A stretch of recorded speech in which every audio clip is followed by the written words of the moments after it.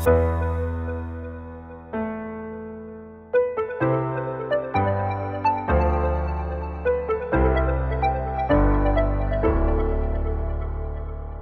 good morning, Freedom.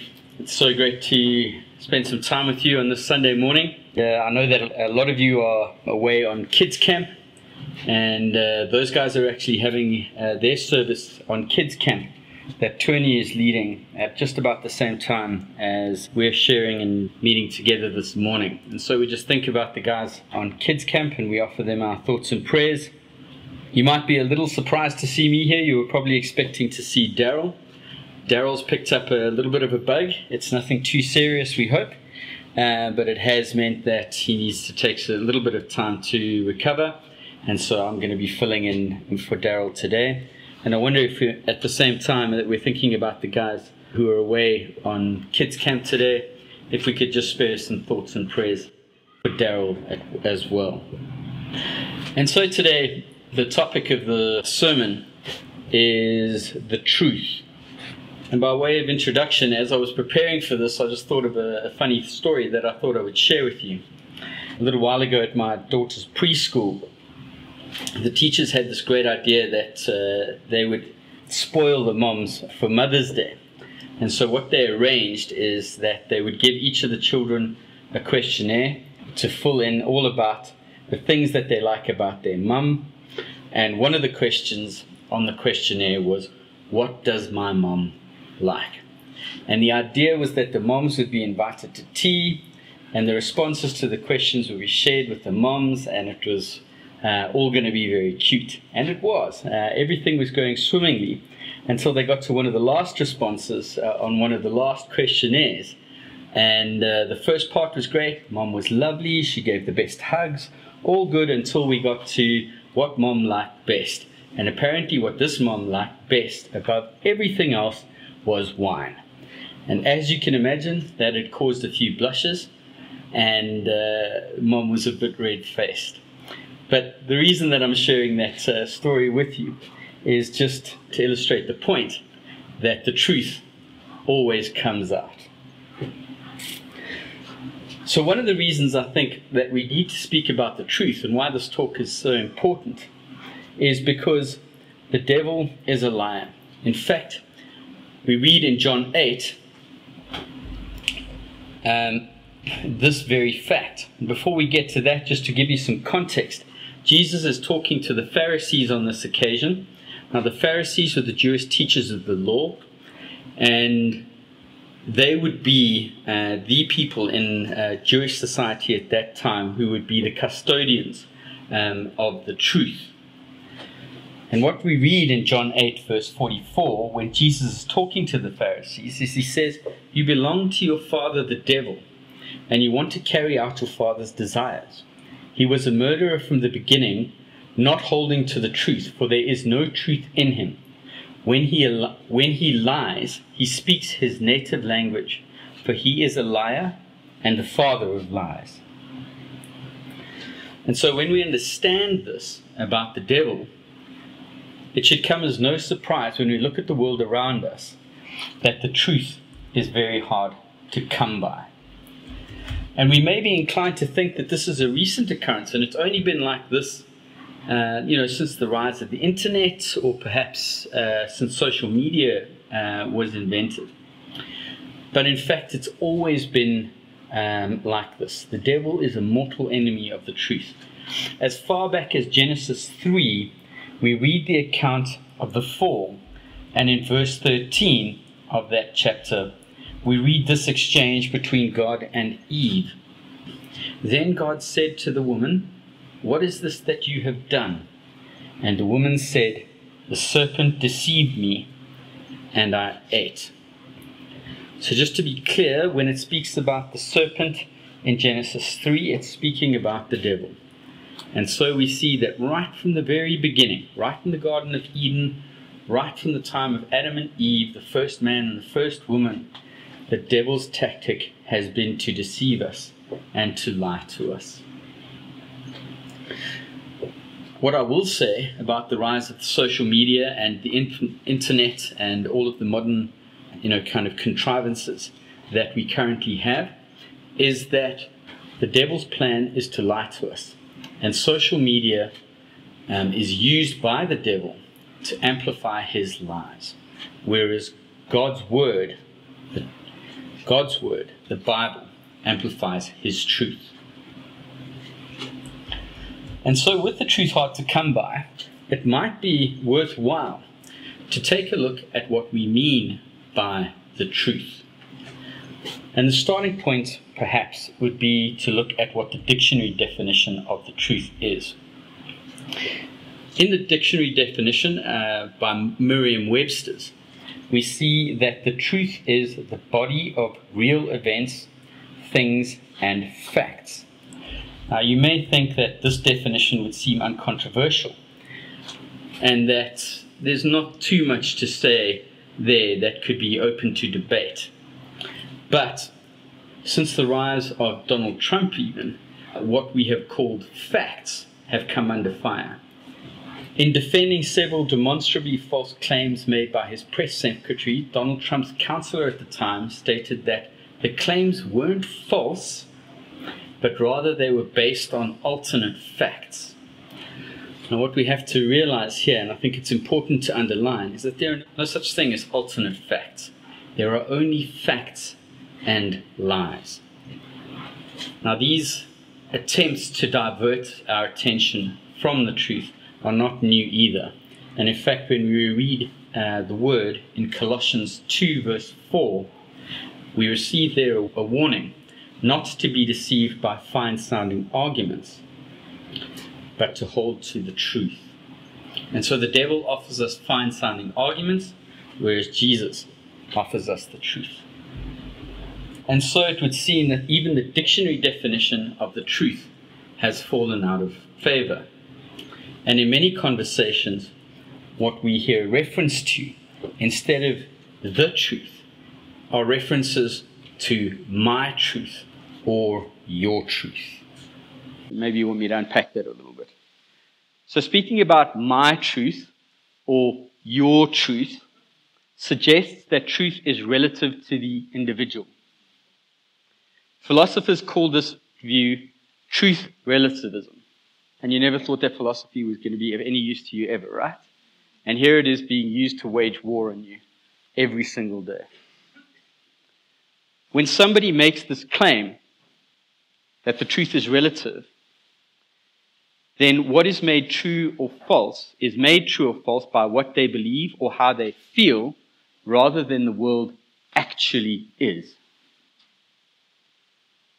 So many thanks to the University of Waikato and to Jeremy White in particular for clearing that up for me. See, when you're preparing for your preach, you learn stuff. Now, this conversation is very prevalent in our society at the moment.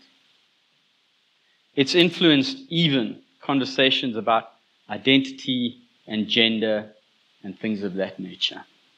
Sexuality, all of these are influenced currently by truth relativism. That's a whole preach for another day, and I don't want to get into that too much. But here's what I do want to say, is if you feel like you don't know what the truth is on these issues, can I invite you to seek what Jesus has to say on these issues? There are so many of these messages about in order to be authentic, we need to live our truth. We need to follow our hearts and feelings in order to be true to ourselves. And when we do that, then we are living our best lives. And sadly, this is particularly prevalent in children's stories and shows. So what we get presented with in a lot of these shows is that we have this brave protagonist. And when I was preparing for this, I was told that I can't use the word protagonist. I need to use the word hero. And that is because protagonist is maybe a bit of a technical term. But you get the brave hero who is an outcast because he or she won't follow the rules. And he takes the decision to live his or her truth. He or she needs to follow her heart. And then there's this moment in the story where things fall apart because the brave hero or heroine has made this brave decision to follow their heart. And everything falls apart. But then the story arc changes again. and they are restored, and everything is better because they followed their hearts. They followed their truths. Okay. This is dangerous for a number of reasons, but particularly in children's shows and things like that, we have to remember that the people who are following their hearts don't even, in a lot of cases, have fully developed prefrontal cortexes.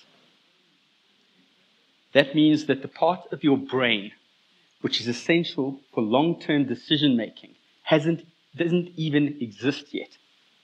But now we need to follow our hearts. What a stupid idea. No wonder the world looks like it does.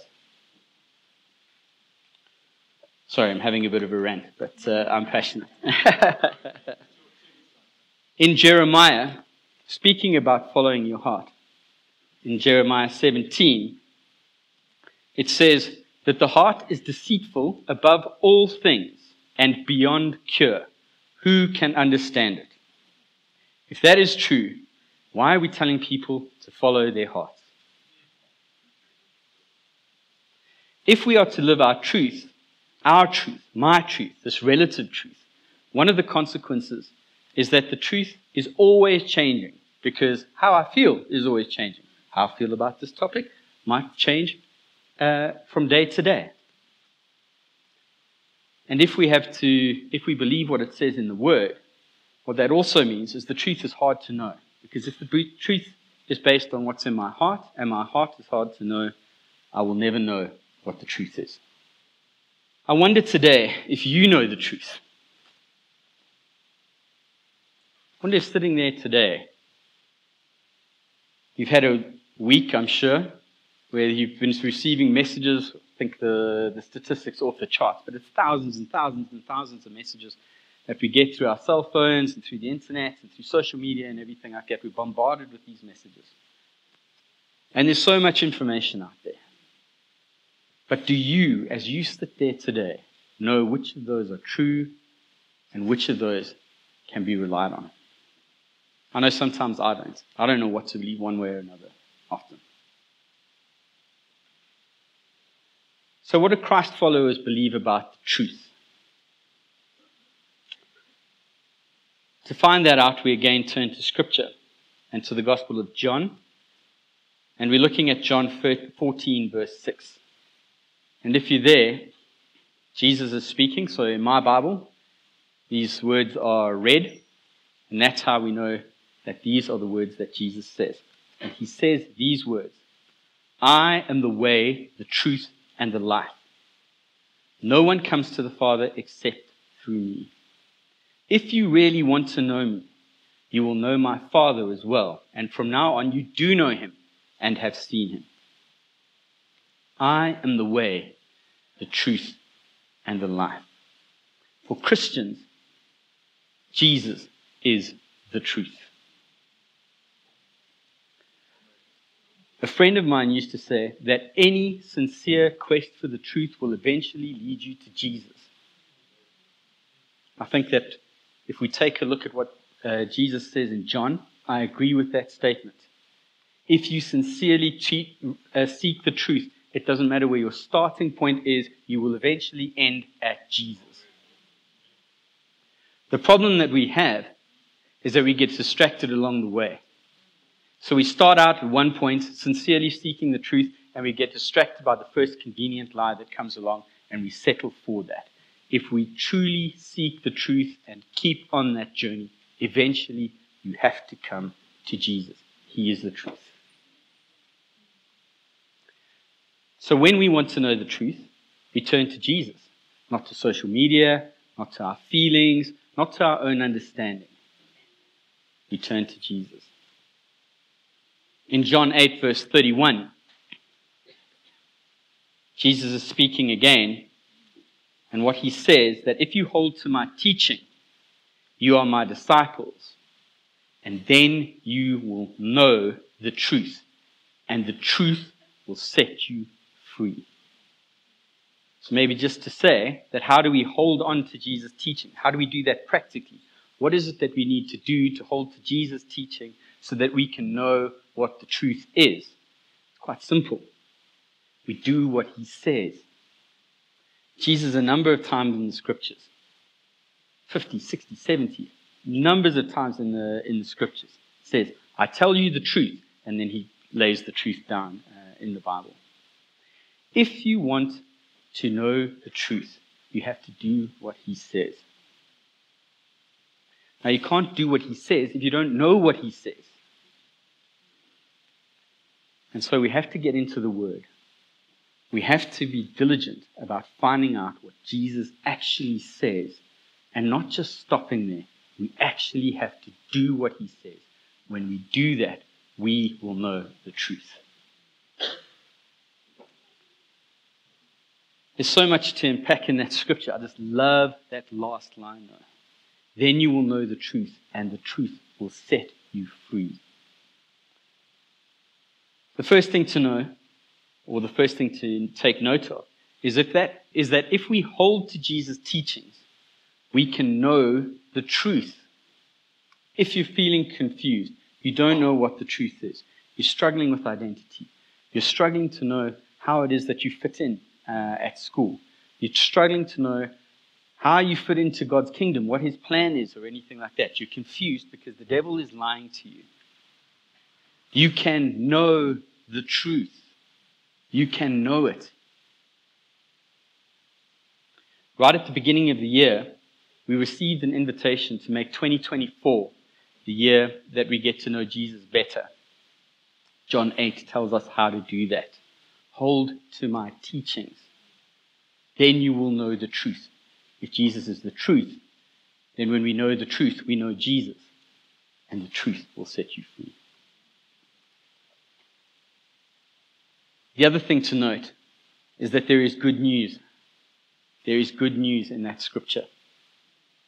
And if you're wondering whether you should follow the truth of Jesus, there's a powerful incentive. The truth will set you free. And so these two in the scriptures are always quite closely linked. Jesus speaks about truth and he speaks about freedom. And so perhaps if we are talking about truth, we also need to unpack a little bit about what Jesus is saying about freedom. And maybe it's a good idea to contrast that with what the world is saying about freedom. Because the devil knows what it is that Jesus is offering. He's offering the truth and freedom. If he wants to deceive us, he needs to offer us something that looks like the truth and also looks like freedom. So what is it that he is offering you? Now, if you look up what freedom means, most often you get something like the condition or right of being able or allowed to do, say, or think whatever you want to without being controlled or limited. But the operative part that we get in social media and when we look at the world around us is just focused on that last part. Without being controlled or limited. And so there are slogans and things like that that we see on t-shirts, live without limits, because that's what it means to be free. To be free means to live without limits. Just to be clear, that's a Jeep slogan. That's not actually what it says in the Bible. Parents understand a little bit about limits. The limits that we place on our children are not there to make them slaves. They are there to protect them. And you know that without looking at the Word. Because the world actually works like that. Now, false freedom looks like freedom, and it sounds like freedom, and it tastes like freedom, but it is not freedom. In most cases, living without limits leads us to profound bondage. The extreme case there is that living without limits will see you arrested. How free are you after you're living in prison and can get to go out 1 hour every 24 to walk around in a courtyard before you're back in a cell? That is eventually where living without limits gets us. But even if you manage to avoid going to jail, living without limits will eventually lead you to bondage in some form. Like many messages we receive from the devil, the message we receive about freedom looks almost right. So what do we hear in the Word about freedom and about living without limits? In 1 Corinthians 10 and at verse 23, we read the following. I have the right to do anything you say, but not everything is beneficial. I have the right to do anything, but not everything is constructive. No one should seek their own good, but the good of others. That's not quite the same as live without limits. What that says is you can do anything you like, but not everything that you do is such a smashing idea. A friend of mine often says that we're free to choose and do whatever we like to do, but we can never choose the consequences of our actions or our decisions. Do whatever you like, but you cannot escape forever the consequences of your choices. That's what they don't tell you when they say live without limits.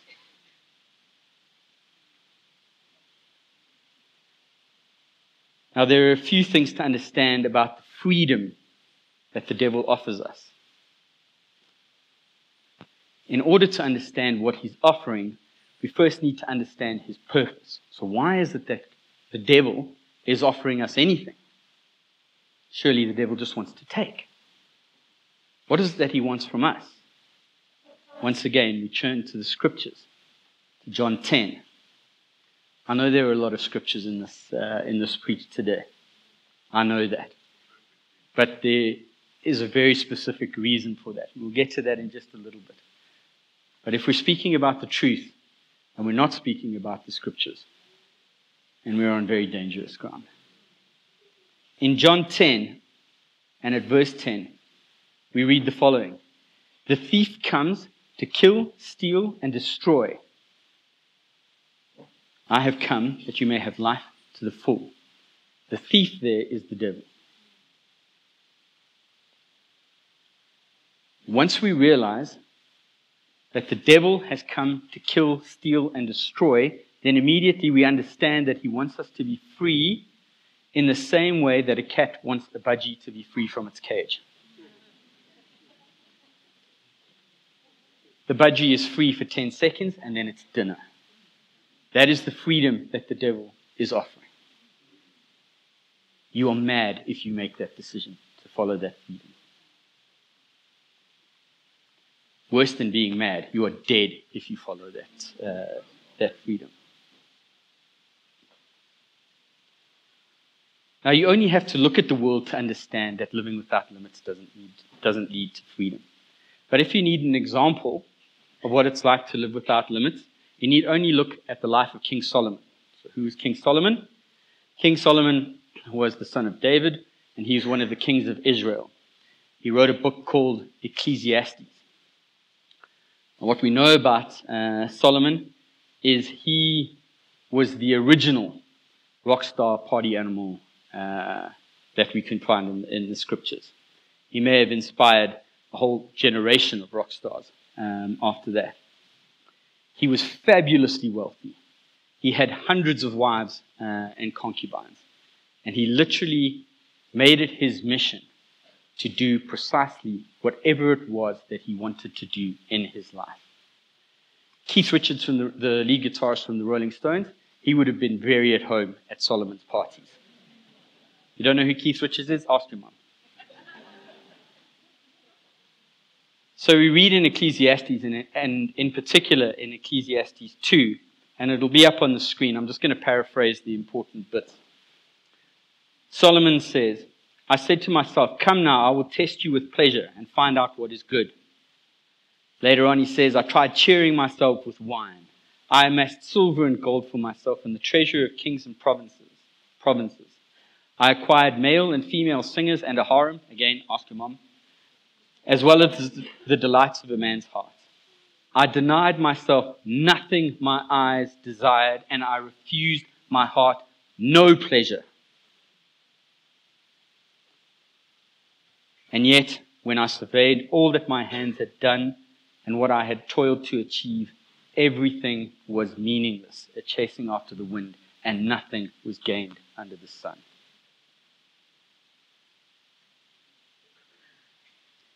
In fact, at the end of the book of Ecclesiastes, in Ecclesiastes 12,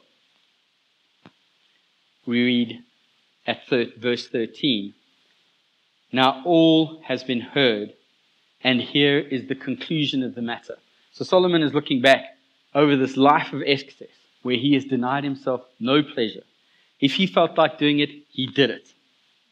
He's now looking back at his life and evaluating it. And here he says, is what I've learned. Here is the conclusion of the matter. Fear God and keep his commandments. Another way of saying keep his commandments is hold to his teaching.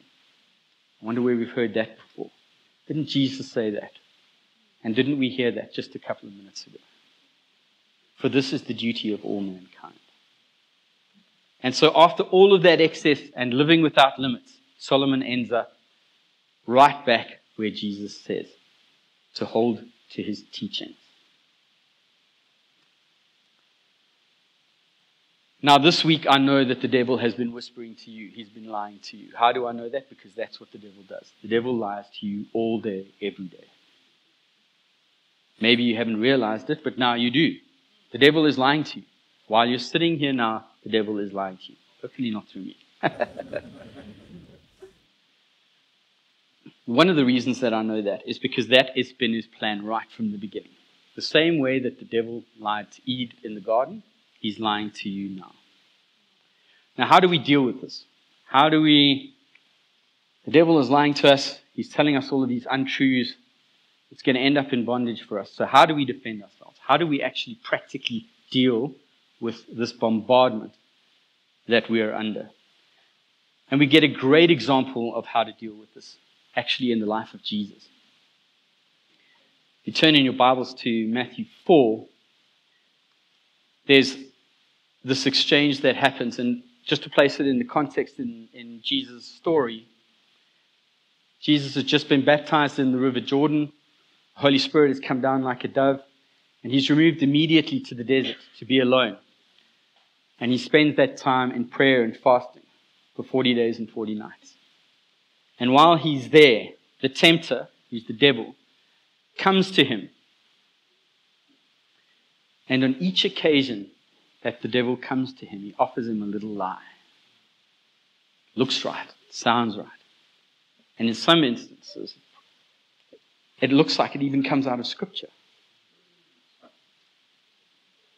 And the devil comes to Jesus. And so first he says to him, "Tell these stones to become bread." And look how Jesus responds. Jesus answers, "It is written, man shall not live by bread alone, but on every word that proceeds from the mouth of God." So where did Jesus get that? That is from the Scriptures. That's where it is written.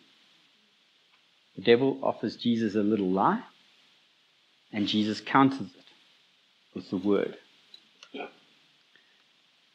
Later, the devil comes to Jesus again and says, "If you are the Son of God, throw yourself down, for it is written that he will command his angels concerning you, and they will lift you up in their hands so that you will not strike your foot against a stone." The devil is cunning. That particular phrase that he's using there actually comes out of the Word.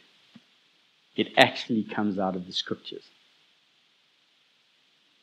But Jesus, who really knows what it says in the Word, counters again. And he says, "It is also written, do not put the Lord your God to the test." And so once again, the devil offers a little lie, and Jesus counters with the word. And the last thing that the devil does, his last roll of the dice, is he takes Jesus to a very high mountain and shows him all of the kingdoms of the world. And he says to them, "All of this I will give to you if you bow down and worship me." When we understand that Jesus is God made flesh, the devil over here seems to be trying to tempt Jesus with something that he already has, which is a curious strategy to be sure. But how does Jesus answer? He says to him, "It is written, worship the Lord your God and serve him only." And so there we see it. We have the lie, from the devil, and Jesus counters with the scriptures. In Hebrews 4, it says the following at verse 12. For the word of God is living and active, sharper than any two-edged sword, piercing to the division of the soul and spirit, of joints and of marrow, and discerning the thoughts and intentions of our hearts. Now, didn't we read earlier that it's difficult to know what's on our hearts? Who can know our hearts? Our hearts is deceitful above all things. And here in the scriptures, we learn how we can know what it is that is on our hearts by getting into the Word. The Word will help us to discern the thoughts and intentions of our hearts.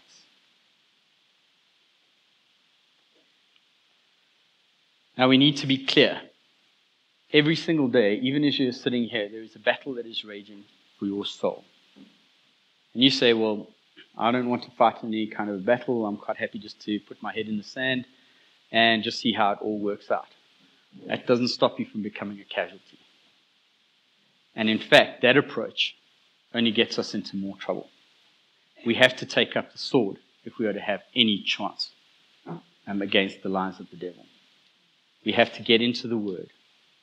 We have to come to Jesus. We have to know His truth. And when we do that, then we have a fighting chance. So what are some of the things that the devil says to us? There are so many. And like this, just some of the rubbish that comes to us on a daily basis could be, sermons until the end of the year. But I just want to pick up on maybe 3 that seem to be very, very loud at the moment. The first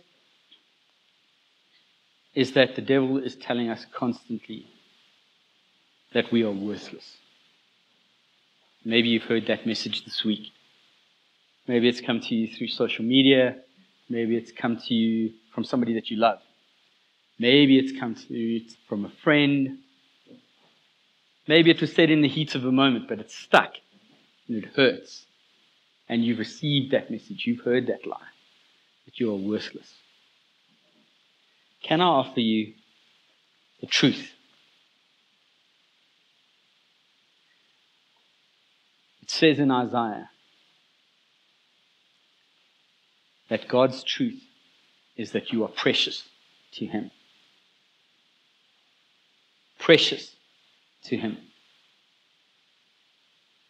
Sometimes God whispers that, and we often speak in church about the still small voice. God is whispering, I love you, I love you, I love you. And sometimes that voice gets drowned out because the big lie, the social media, everything like that seems to be drowning it out. There are times in Scripture, though, when God stops whispering and He shouts at you through a megaphone. It's Easter in just a few weeks. If you haven't heard yet that Jesus loves you, can I take this opportunity to show you that Jesus loves you? So much that He was prepared to die on a cross so that you could have a relationship with Him. At some point in the Scriptures, God stopped speaking in a whisper. No longer was He prepared to be drowned out by the lies of the devil.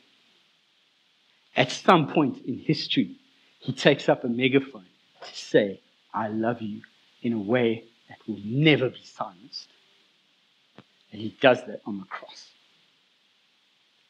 If you've heard that truth, or that truth from the world, that you are worthless, please let me tell you that that is a lie.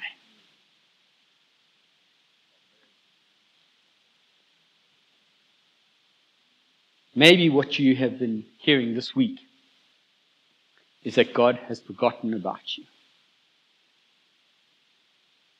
You've been following Him and the heavens have turned to brass, and no matter how much you seek Him, He has forgotten about you and you can never have a relationship with Him.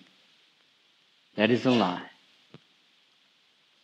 The truth is that God will never forget you. And we read in the Word that even if a mother forgets her baby, still God will never forget about us. In Revelation, we read that our names are engraved onto the palms of his hands. Whatever your situation is, wherever it is, no matter how far removed you are from God, he has not forgotten about you. And he is seeking a relationship with you. We read in the Word that the Holy Spirit intercedes for us daily, 24 hours a day, 365 days a year. You, by name, the Holy Spirit, is interceding with the Father on your behalf. God hasn't forgotten about you. That is a lie. Please don't accept that lie. Lastly, maybe you've been hearing this week that you can never be forgiven. Maybe you've stuffed up and you've been cancelled. And maybe you think that you can never be forgiven. This is particularly prevalent at the moment in cancel culture. For those of you who are not familiar with what cancel culture is that it's this phenomenon that's kind of developed whereby social media personalities or artists or movie stars will say something in a public space that somebody doesn't agree with or offends them or whatever the case may be. And what happens is that there's an online boycott of these people. So if you've got a social media account, all of a sudden all your followers are gone. If you're a music artist, nobody's buying your albums, and there's a boycott, which is targeted mostly at destroying this person's career. But it's not just social media people that have this happen to them. A lot of our kids and a lot of us live our lives mostly online. And we attach a large part of our self-worth and things like that to how many likes or follows or friend requests or whatever it is that we have on Facebook or whatever it is, Instagram, TikTok. You do something or say something, and the next morning you wake up and all of a sudden everybody's unfriended you. Nobody wants to return your messages. Nobody's liking your content anymore. And you're a social media pariah. You have been cancelled. Okay. Now that can be particularly bewildering for kids who are still forming their identities, who are still trying to find out where it is in the world, who have this need for community and things like that, and have this community, and all of a sudden that community is gone like quicksand. And in that situation, there's no way off of the rubbish heap. There's no way out of the garbage. Once you've been cancelled, that's it. That's forever. That is your destiny. That is your punishment for stuffing up. And you will never get out of that situation. God never cancels us. God never cancels us. What we read in the Word is that He is forgiving, good, and abounding in love. And that once our sins are forgiven, He no longer remembers them. That is scriptural. It says that in the Bible, that once you have been forgiven of your sins, God doesn't even remember that they took place. Please don't think that I'm saying now that there are no consequences for your actions, because there are. If you're in a car crash and it was your fault, you may be forgiven for that, but you still have to go to hospital and you still have to go through the pain and the trauma of rehab and everything like that. You may have to have follow-up surgeries and everything like that. But the fact that you might have been drunk driving or anything like that, God forgets that. But the consequences of our actions remain. Okay. But the message here is clear. If you are hearing this week that you can never be forgiven for what it is that you have done, God's truth is that He is forgiving, good, abounding in love, and that once our sins are forgiven, He never remembers them again. And once again, such a great time of year to have a message like this, because if you are hearing that message again, look at the cross. Whosoever believeth in him. Whosoever believeth in him, except those that have done the following, will be saved. No, there's no caveat there. Whosoever believeth in him shall not perish, but shall have eternal life. And so I don't know what it is that the devil is whispering in your ear this week. I don't know what lies he's telling you. I don't know what's being shouted at you through social media. I don't know what it is, what message it is that you are hearing this week. But I know that he's lying to you. And whatever he's telling you, won't you seek the truth? And when you do, know that that truth, when you eventually find it, will set you free. Amen.